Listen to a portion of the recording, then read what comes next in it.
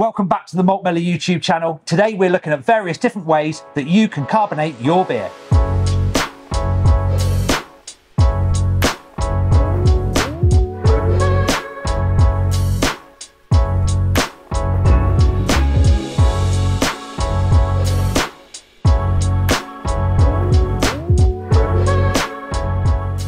So Jim, we all started somewhere with our homebrew journey. How did you used to carbonate your beer when you started? Well, two ways, Rob. First off, I would do bottle priming. So I'd add sugar to the bottles. Quite often it was just a fairly unspecified teaspoon of sugar into a bottle before I filled the bottle and capped it.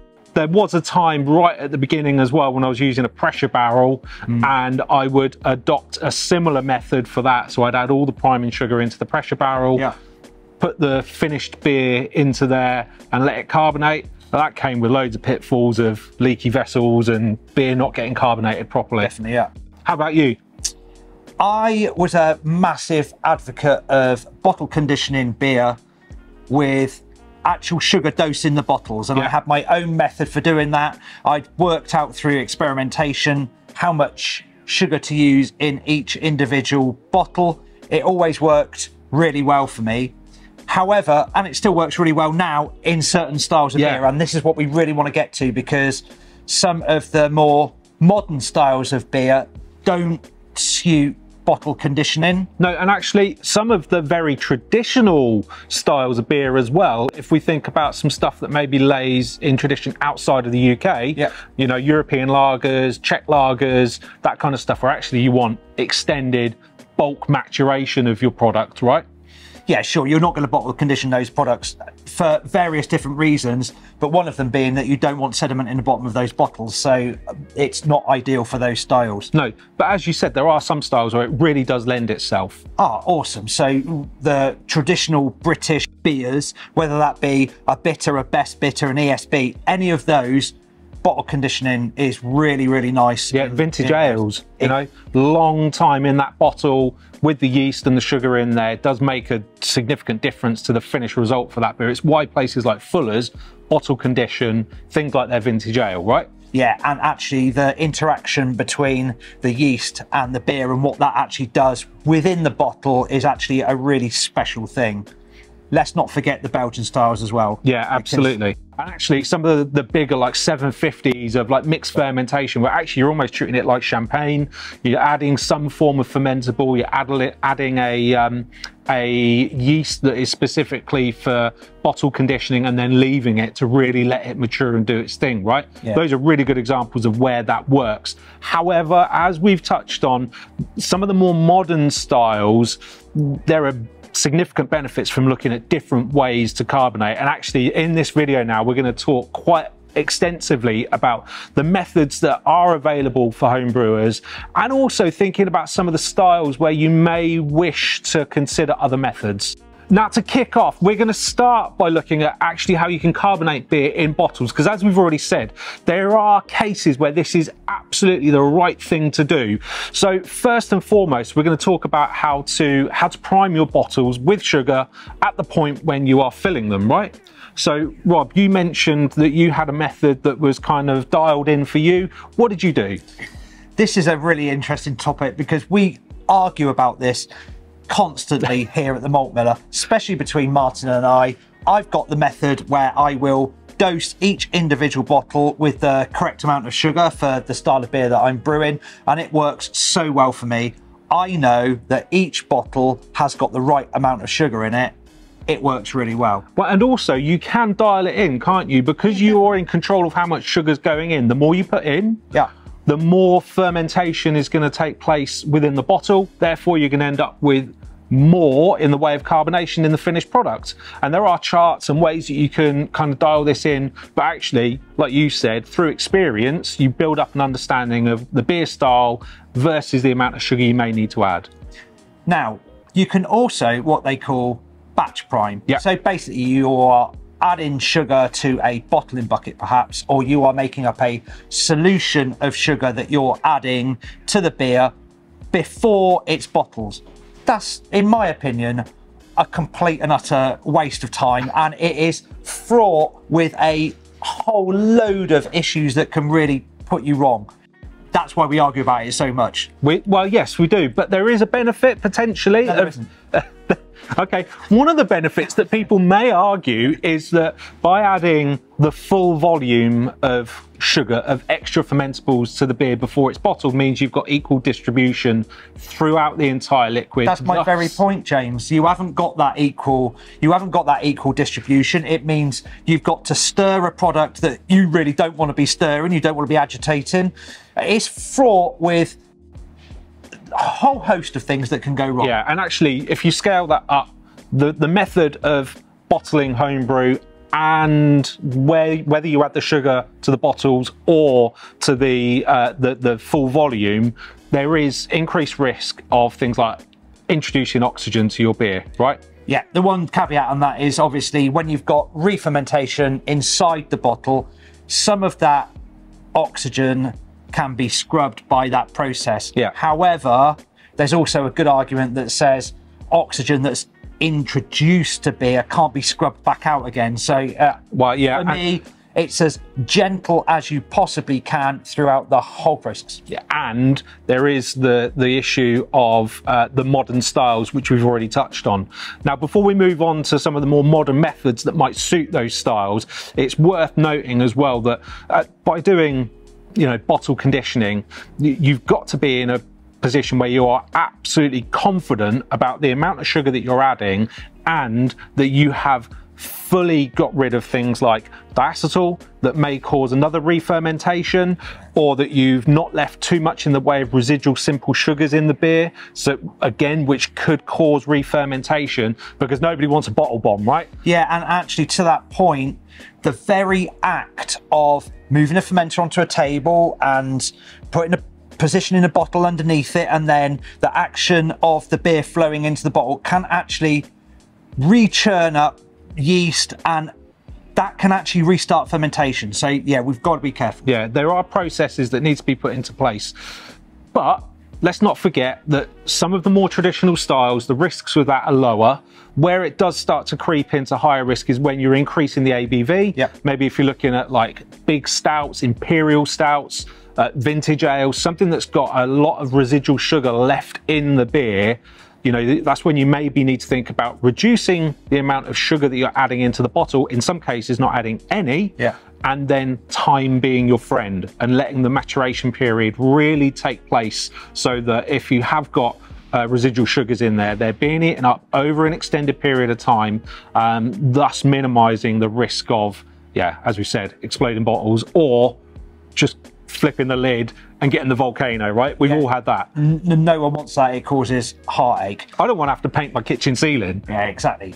One very quick point is about crown caps. Now, all of the crown caps that we sell have what we call an oxygen scavenging liner. Yeah, like a barrier that sits on the top, yeah, isn't it? And that gets wet and it activates, and it is another tool to help scrub that oxygen. Yeah. The caveat is what we said previously about oxygenating beer. Well, and on that, once you've filled your bottles, making sure that actually you keep them upright, you keep them at a good temperature, an ambient temperature, so that that fermentation takes place without too much jostling, without introducing the oxygen that might be in the neck of the bottle before the crown cap has had the opportunity to scavenge it. Yeah. All of these little tips and tricks can actually lead to a far better bottle conditioned beer at the end. And also yeast choice as well. Some yeasts sediment on the bottom much better than others. Just one that springs to mind is Nottingham. It's known as a great bottle conditioning yeast because it sets like jelly on the bottom, so when you pour the bottle, it's more likely to stay on the bottom rather than in your glass. Now we're going to take a look at some of the more modern approaches you can take to carbonating your beer. And actually, Rob, I'm going to ask you a question. When was it apparent that you needed to make the shift from bottle conditioning to kegging? It was more about the style of beer that I was making. So I very much started with British style traditional beers that, as we've said, lend themselves to bottle conditioning. However, having visited the States, I got the taste for hops in a big way. And soon realised that they just don't lend themselves to being served out of a bottle as well as being served out of a keg.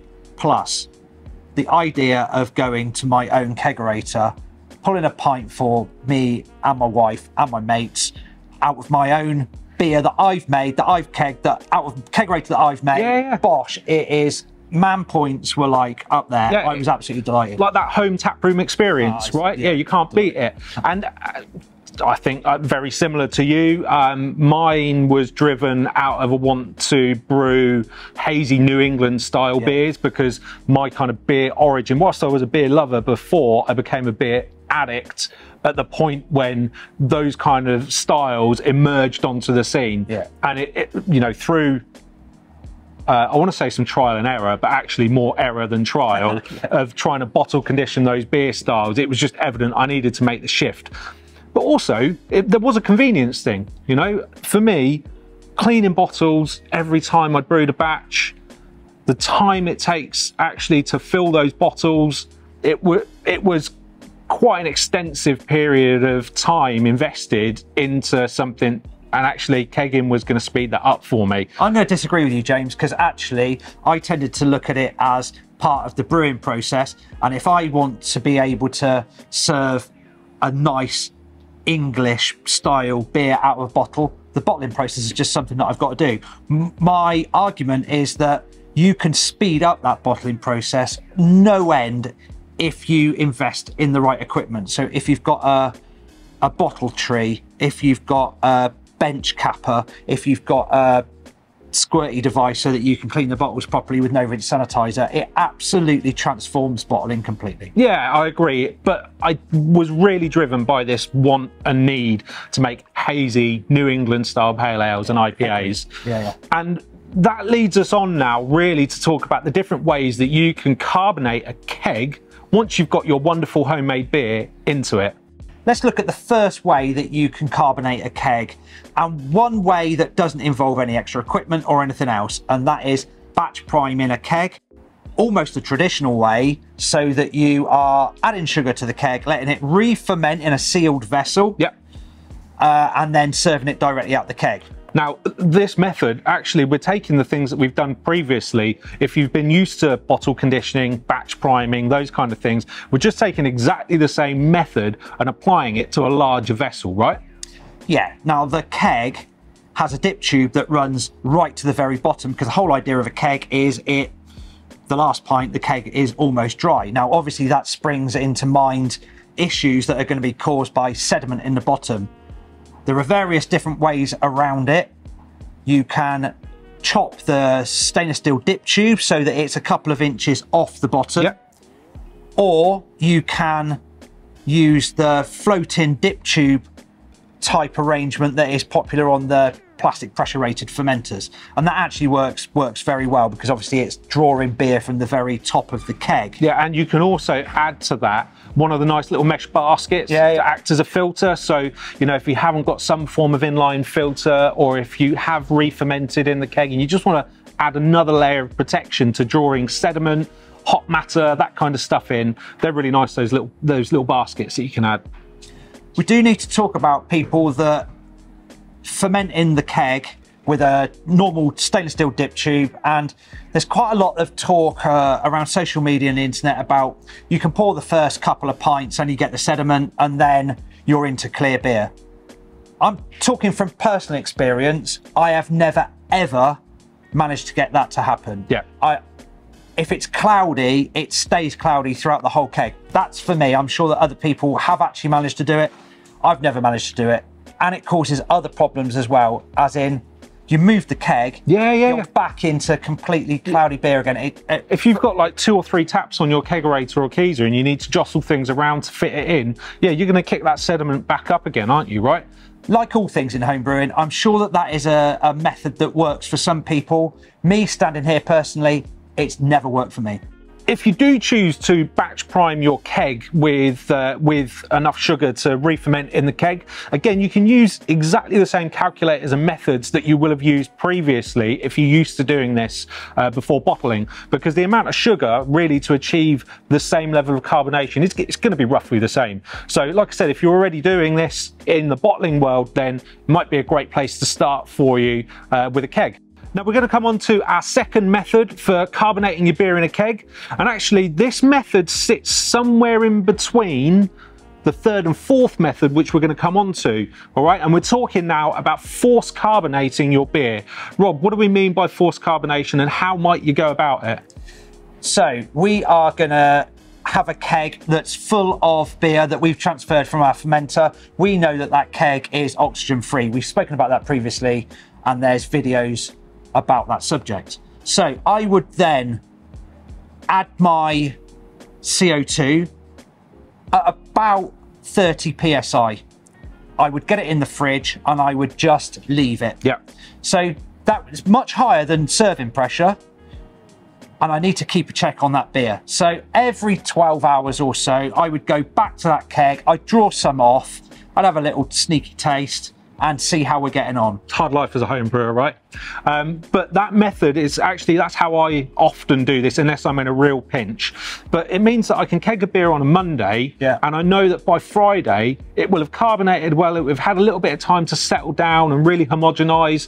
And the benefit of this is that you're going to end up with a carbonation consistency, and I do use that term quite rightly. That means that, you know, the bubbles are going to be nice and fine, and also I get to experience what that carbonation tastes like throughout the process, because, you know, a beer that's maybe got a lower carbonation might be better suited than leaving it to carbonate really highly. So it's a really nice sensory experience doing it that way. We're also massive advocates of tasting the beer right throughout the whole stage, right from grain, right throughout fermentation, and right throughout the carbonation process. It is teaching you so much. Yeah, absolutely. So once I have got to my desired carbonation level, I then turn the beer, or turn the regulator down, the CO2 that's being delivered to the keg, I turn that down to what I think is going to be my serving pressure. Nice. So the third method that we're looking at, James, is, you call it rough and ready, I call it shaky, and I'm sure there are scientists amongst you that are absolutely crying into their cornflakes. However, it really, really works for me. This method of carbonation, I love it. It is super quick, super easy, gives me a workout at the same time. Yeah. It's the method that I use. Yeah, and I have to confess, me too, because I'm not the most planned person, and times, you know, I think, well, I've got that beer in the fermenter, I really should keg it. And then each evening, I really should keg it. And then it gets to like Thursday night, and I'm like, I want to be drinking this beer at the weekend. Yeah. What am I going to do? So I know what you're going to do, James. You're going to force carbonate it by shaking it. Yeah.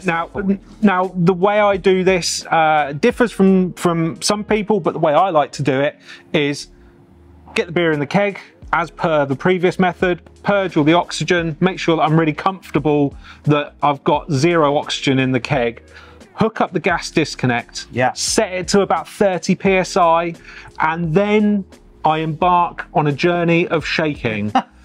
Now, some people will say that they'll lay the keg down and roll it, and they'll sit there rolling it with their foot, you know, and that works for them. That's fine, because you're increasing the surface area for the carbon dioxide to absorb into the beer.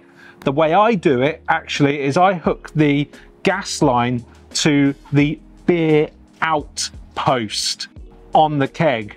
So imagine that I'm creating ultimately like a giant soda stream. I do know, yeah. And I can then just rock the keg the right way up, and I can hear the CO2 bubbling up through. And I know that because the keg's not open, every time it's bubbling up through, that means that CO2 is being absorbed into the beer. It's really quick. Some people will say, choose your favorite song, play it. By the time you finish playing the song, your beer will be done. I've got a favorite song that I choose to put on, which is about 3.5 minutes long. But the benefit of this method is that you can get a beer carbonated really quickly. Now, there are some considerations. Definitely, there are some considerations, and I will disagree with your down the beer out tube, because I find it doesn't work for me. I will connect it to the normal gas post, and I will literally pick up the keg and I will physically shake it. 30 psi, a minute of shaking. I will then leave it alone for a couple of hours. I'll then repeat it. I'll then leave the keg alone try it the next day, yeah, and make sure that I've got the right level of carbonation. Yeah, and actually that's where we're similar. So I'll do that, and I will leave it for a few hours to really let that carbonation level settle down, because as you're introducing CO2 and then shaking it, naturally you're going to build up some foam in the keg and all that kind of stuff. So you need to let it to calm down. And actually this is a really good point to bring up the Coke bottle analogy. So if you've got a 2-litre bottle of Coke that you've just been shaking around, you know what's going to happen if you take the lid off. It's going to be very messy. So just think of a keg, which is a closed pressure vessel, exactly the same way as you would do a bottle of Coke, because your beer's going to act exactly the same inside there. Yeah. And then once it's been sat for a couple of hours, I'll then try it and I'll see how I feel with it. If I need to, I'll add a little bit more. But equally, if I want to dump a bit of the CO2 out, I can just purge, what we call burping the keg. Open the PRV, let as much CO2 out as I feel is appropriate without drawing any oxygen in, and then what will happen is over the next couple of hours some of that CO2 will escape into the void, thus bringing the carbonation level down a little bit. I do want to repeat that there are very scientific ways to introduce CO2 into your beer, and if that's your chosen route, that's absolutely fine. It's just that this, what I call like the shaky method, just is so quick and so easy for me. Yeah, the one downside in my experience to it is that the carbonation doesn't tend to be as fine as when you force carbonate over an extended period of time. But time, if you do the shake method and then leave it, you get the same absorption into the beer anyway. So if you want to serve it straight away, you're going to be on those big bubbles. It's not dissolved into the beer fully enough. If you do it and then leave it cold, it uniformly dissipates within the beer. It homogenizes and gets all good. Now, the fourth method that we've got for carbonating your beer in a keg is the more scientific approach, and arguably, you know, the best way to do it if you're really planned in your homebrewing hobby. Now, what we're talking about here is very similar to the other two methods. Get the beer in the keg, making sure that it is completely oxygen free, then we're going to hook it up to gas. Now, at that point, where does it differ, Rob? What we're doing is a measured amount of CO2 at a measured temperature for a measured amount of time. That way the CO2 absorbs within the beer and we get to the carbonation level that we've actually planned. And this is where you really can get to almost the exact volume of CO2 that you want in that beer for that beer style or your particular taste. Yeah, and there are loads of charts available that actually give you the exact time frame, the pressure based on the temperature, everything you need to really dial that in and perfect it. And if you've got the time, we would thoroughly recommend that this is the best way to do it. You get that really nice even distribution of CO2, nice tight small bubbles. You dial in the specific level that you want for the beer style. And also, you know, if you're in the world of entering into homebrew competitions, if you're going to be bottling your beer from a keg to then send off, the judges are going to be looking for the appropriate level of carbonation. It's a massive part of the beer style, the level of carbonation within the beer. So it really is important. And if you've got that scientific approach to things, this is exactly where you want to occupy, all right? So the other methods are potential shortcuts, different ways of doing it that maybe suit for certain circumstances. But if you're really focused on nailing that style, we can't advocate this method highly enough. You can also go into using various equipment for doing that as well. We have keg lids that have got a carbonation stone on a CO2 line that actually dangles inside the beer, so you're dissipating that CO2 gently. Now, with the rise in popularity of the plastic pressure rated fermenters, and pressure fermenting in general, definitely it's worth looking at beer being produced in the fermenter that's naturally carbonated because we've fermented it under pressure, so that we can either serve it directly out of the vessel or transfer it oxygen free into a keg that we're then serving. Absolutely. But basically we're looking at using the natural CO2 that's produced during fermentation to actually carbonate the beer killing two birds with one stone, basically. Best way to think of this is if you take what we were talking about at the very beginning of the video, where we were saying about bottle conditioning, using the sugar to create more CO2, which then gets dissolved in the bottle. With pressure fermenting, we're doing that on a bigger scale, but we're not adding additional sugars, because the sugars that are being consumed by the yeast are what's creating the CO2, which is then getting absorbed back in. And we can be really controlled with this through using some technology and some pieces of equipment that, again, have become really accessible recently. And at fantastic price points as well. So what we're looking at basically is spun-in valves, fermented under pressure with the use of a spun-in valve. It's got a scientific approach because we know what the carbonation level of the beer is going to be at the end, because we've controlled the amount of pressure within the keg. It's an awesome method. Yeah, so the way we do this is we have our fermenter filled with beer, we add our yeast, so everything there is pretty standard, but then all of these pressure vessels that we now have available to us have a sealed lid. So you cap the tank, you're creating a sealed environment that has gas posts and liquid posts on it in the same way that a keg does. Yeah. But then we add a spun-in valve to one of those, or in some cases with the more comprehensive unitanks and other pressure fermenters, you know, a dedicated spun-in valve that gets fitted onto it, much like you'd see in a commercial brewery. By dialing in the spun-in valve, you can control the amount of CO2 that's being left in the vessel, which then corresponds directly to the amount of CO2 that's being absorbed into the beer, right? Exactly, and it's also worth talking about different styles you want to ferment under pressure in different ways. Yeah. So the very essence of fermenting under pressure for something like a lager, so that we can use a lager yeast at a higher temperature and rush the fermentation so it's really quick without the off flavors that would normally be associated with that, that's absolutely fine for that style. If I'm doing a massively hopped West Coast or New England style IPA, I don't want to be fermenting that under high pressure, because you're also going to be muting those very flavors that you want to really enhance. So you have to choose when you cap that fermenter very wisely, and that goes on the style of beer that you're trying to produce. Now, the other benefit of this method or this technology using these fermenters is if you are brewing one of those hoppy, hazy, you know, highly charged beers that we know and love, what you can do is at the end of fermentation, once all of those lovely compounds have been created and the aromas have been released and the hops have done their thing, you can then add CO2 to the fermenter. And in essence, do what we were talking about with the kegs by force carbonating, but in that fermenter. So it's a really versatile method, but with a lot of them as well, you can serve directly from the fermenter. They've got collection vessels, so you can take the yeast and the hops off the bottom. There is floating dip tube. Yeah, floating dip tube. There is a trade-off because of the size of them, trying to get those into like a serving chamber of some sort. But there are other methods that you can use this method in conjunction with to then go on to further package, which we're going to come on to now.